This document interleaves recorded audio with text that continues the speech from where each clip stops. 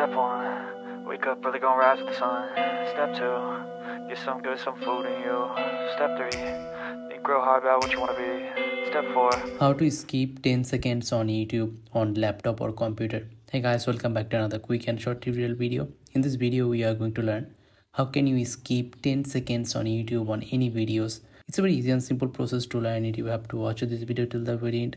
So to fast forwarding 10 seconds, you have to tap on this L button on your keyboard, press on this L button, and then here you can see that right now I skip 10 seconds per click. Basically that's how you can skip 10 seconds on YouTube on your laptop or computer. And to rewind, all you have to do, press on this J button on your keyboard, and that's how you can skip the video back 10 seconds with each press.